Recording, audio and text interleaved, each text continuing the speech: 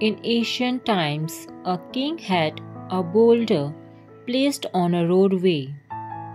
He then hid himself and watched to see if anybody would move the boulder out of the way. Some of the king's wealthiest merchants and courtiers came by and simply walked around it. Many people loudly blamed the king for not keeping the roads clear, but none of them did anything about getting the stone out of the way. A peasant then came along carrying a lots of vegetables. Upon approaching the boulder, the peasant laid down his burden and tried to push the stone out of the road.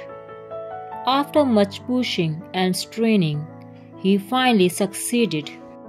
After the peasant went back to pick up his vegetables, he noticed a purse lying in the road where the boulder had been. The purse contained many gold coins and a note from the king explaining that the gold was for the person who removed the boulder from the roadway. Moral of the story: every obstacle we come across in life gives us an opportunity to improve our circumstances, and whilst the lazy complain, the others are creating opportunity through their kind hearts, generosity, and willingness to get things done.